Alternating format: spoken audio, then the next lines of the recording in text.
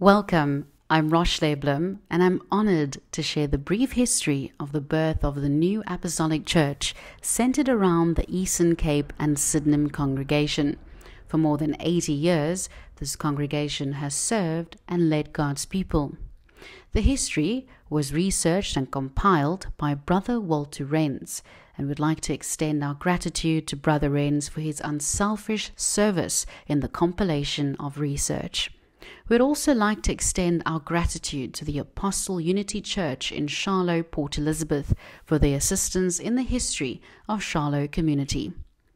The commencement of the work of God in the Eastern Cape has its origin in the far-sightedness of the Apostle Friedrich Wilhelm Swarts, who was the first to suggest that the new Apostolic Church should spread to the other lands. In June 1883, Evangelist H.F. Niemeyer was sent to Australia to proclaim the message that the Lord's work of redemption had been re-established. In 1886, Evangelist Niemeyer was ordained an apostle of the Lord. Niemeyer met Carl George Kleber and testified to his family about the redemption work of the Lord. The Kleber family was sealed during 1886.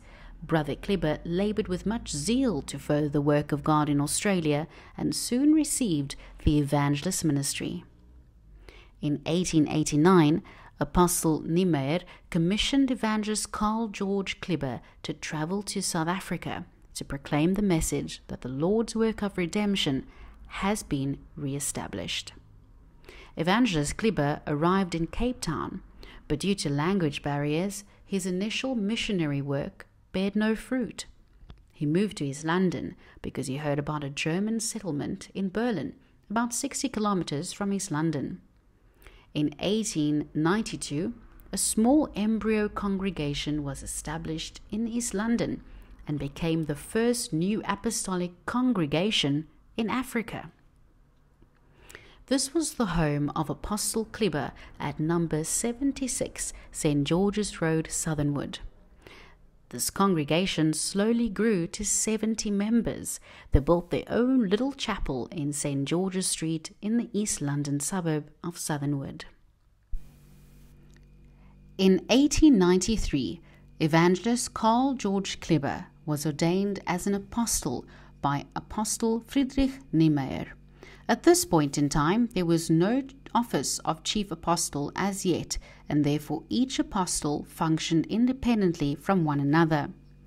This ordination was ratified by a letter from the Apostle College in Europe. In 1901, a shoemaker by the name of George Heinrich Wilhelm Schlaphoff and his family, also immigrants from Hanover in Germany, visited the small congregation. He was deeply impressed. Before long, he and his family were adopted and sealed by Apostle Kleber on Pentecost 1902. On Christmas morning of 1902, Apostle Kleber ordained Brother Schlaphoff into the deacon evangelist ministry and commissioned him to move to Cape Town in a second attempt to establish the work of God there. The gospel spread, and on 4th June 1906, the congregation of Palmyra Road in Claremont was established and inaugurated by the Apostle Kleber. This is the first new apostolic church building, to be exact, in Africa. In October 1906, Apostle Kleber visited the congregations of East London, Berlin, King Williamstown and Port Elizabeth. In Port Elizabeth, he conducted a service in the home of Brother Tunnison. Besides Cape Town, Apostle Kleber also sent servants to Port Elizabeth, Durban and Johannesburg. As soon as the congregation in Port Elizabeth started flourishing, servants emerged, whom he sent to Grahamstown, King Williamstown, Berlin and other towns in the Eastern Cape. In 1906, following the example of all the apostles all over the world, Apostle Niemeyer journeyed to Europe to visit Chief Apostle Hermann Christoph Niehaus. He urged Apostle Kleber to do the same. Unfortunately, Apostle Kleber later separated himself from Chief Apostle Hermann Christoph Niehaus This is when evangelist Wilhelm Schlaffhoff was summoned to Germany, where he was ordained apostle for South Africa on 21st September 1913. On 30th October 1921, Apostle Wilhelm Schlaffhoff ordained his son Heinrich Franz into the community evangelist ministry to care for the congregations in Cape Town while he travelled throughout the country. During the early part of May 1922, the Apostle Schlaffhoff visited the congregations in the Kimberley district. He was looking for a man to send to Port Elizabeth, as the Lord had revealed to him that he would find a servant of God in Kimberley who would be able to help the souls there. When approached by the Apostle Schlaffhoff, the priest Edward Henry Bell expressed his willingness to go to Port Elizabeth if it is the will of his Lord and Master. Towards the end of June 1922, the priest Bell left Kimberley with a firm faith and promise that the Lord will bless him in Port Elizabeth. His family followed 6 weeks later.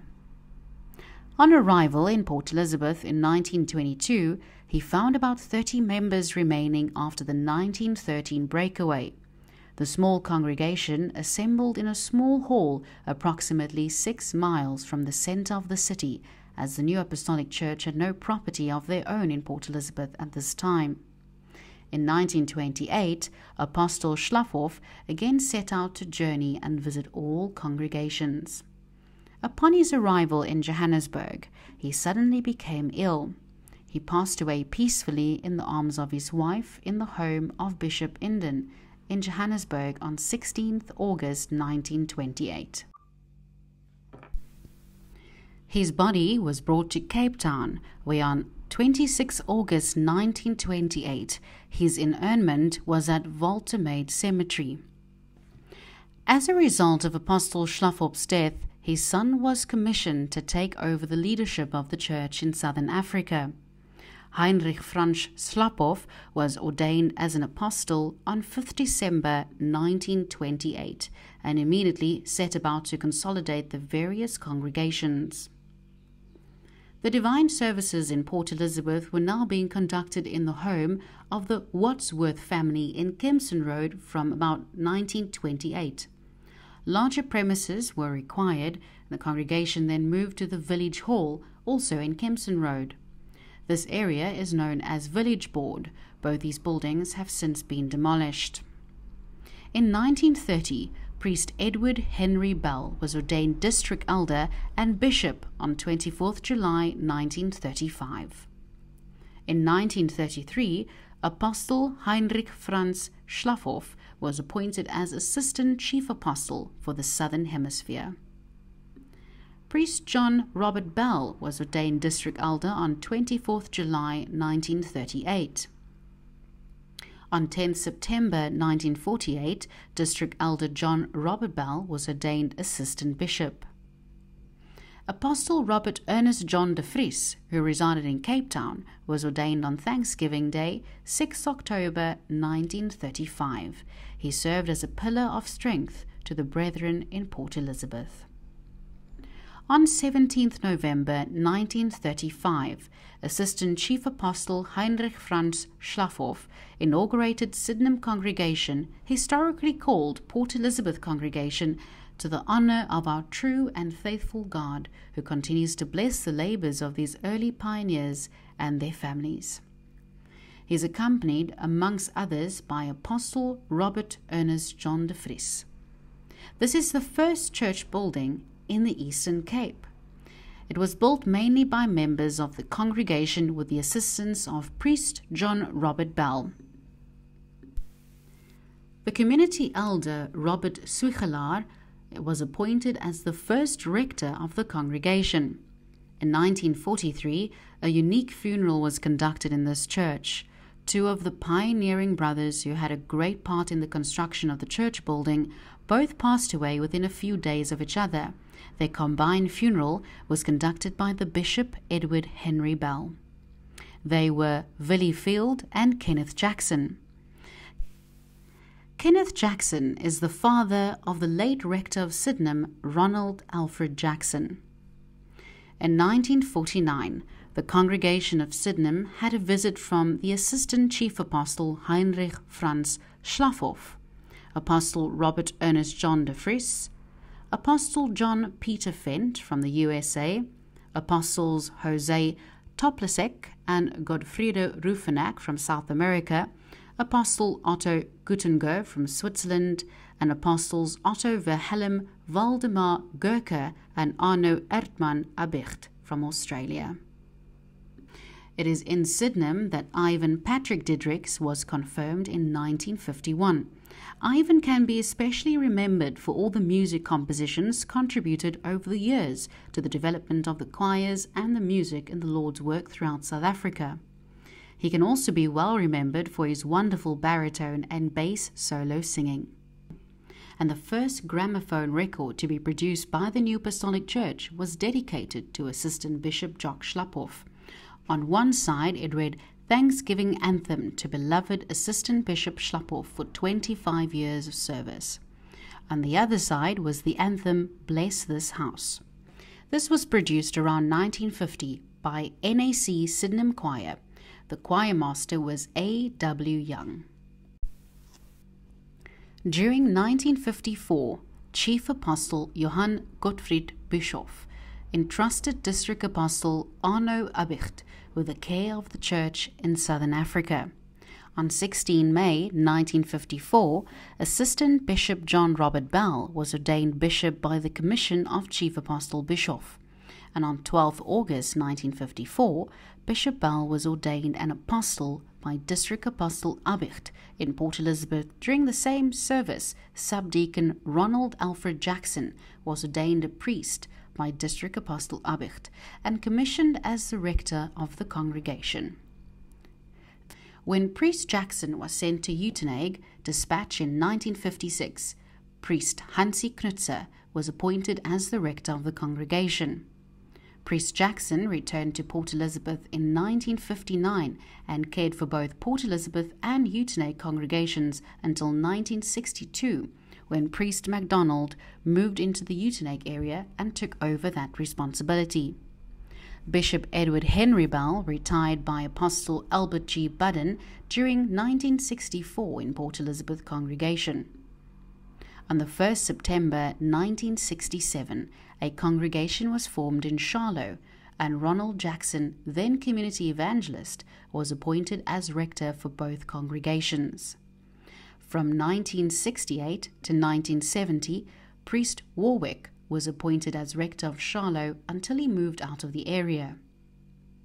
In 1973, District Elder Freddie Tischendorf transferred to Port Elizabeth from Cape Town, and he was appointed as rector of Port Elizabeth congregation, and community evangelist Jackson reappointed as rector of Charlotte. On 1st June 1978, the District Apostle Johann R. Kitching Sr. closed Charlotte congregation and members were transferred to the Port Elizabeth congregation. Community evangelist Jackson was then reappointed rector of the congregation until his retirement in December 1994. He was ordained into the shepherd ministry on the 12th February 1984.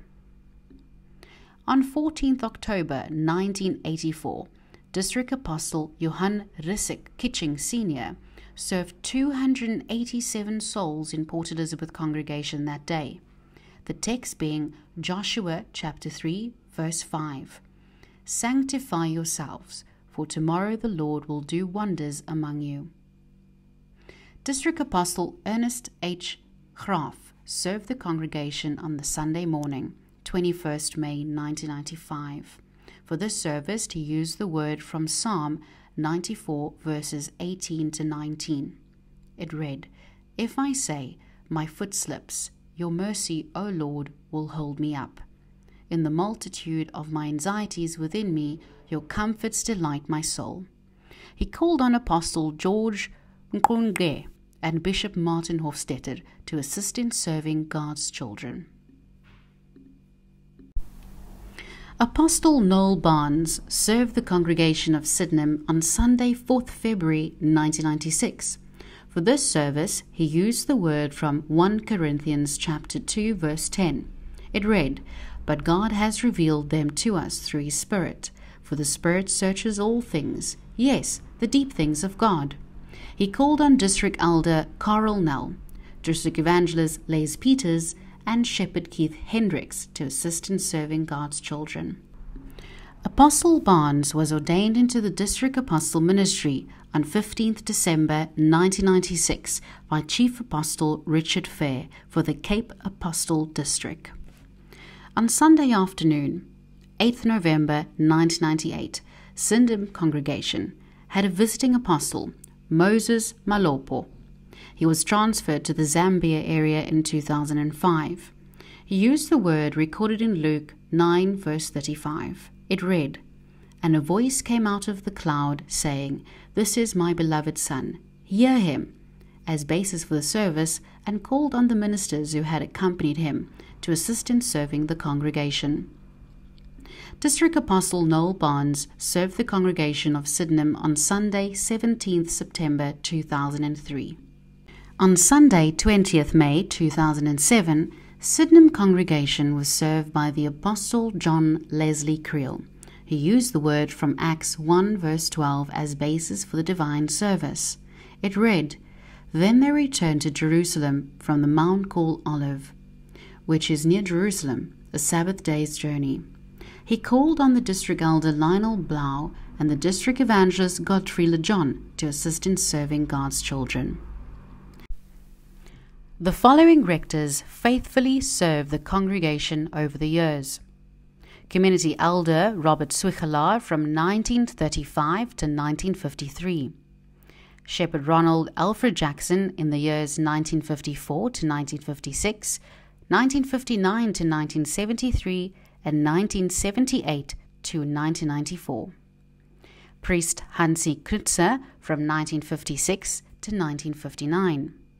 District Elder Freddie Tissendorf from 1973 to 1978.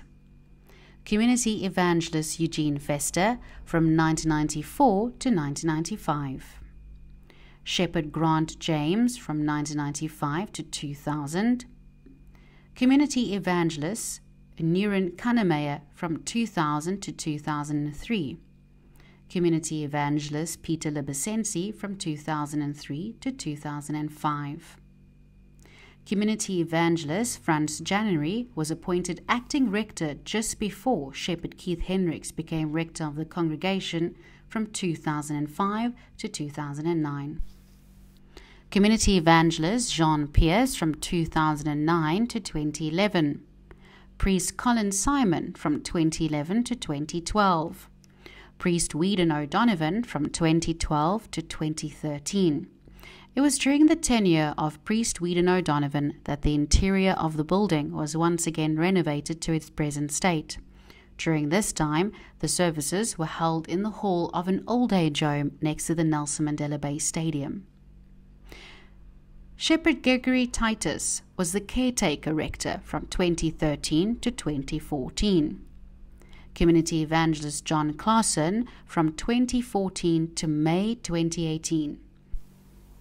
Priest Brent Sharnick from June 2018 to current. As you can see, there's a picture of our pioneers well grouped together under the text from Isaiah chapter 65 verses 21 to 22. It reads, "They shall build houses and inhabit them. They shall plant vineyards and eat their fruit. They shall not build and another inhabit. They shall not plant and another eat. For as the days of a tree, so shall be the days of my people, and my elect shall long enjoy the work of their hands." Thank you for listening to the brief history of the birth of the new Apostolic Church centered around the Eastern Cape and Sydenham congregation. I'm Rosh Blum. Thank you for joining.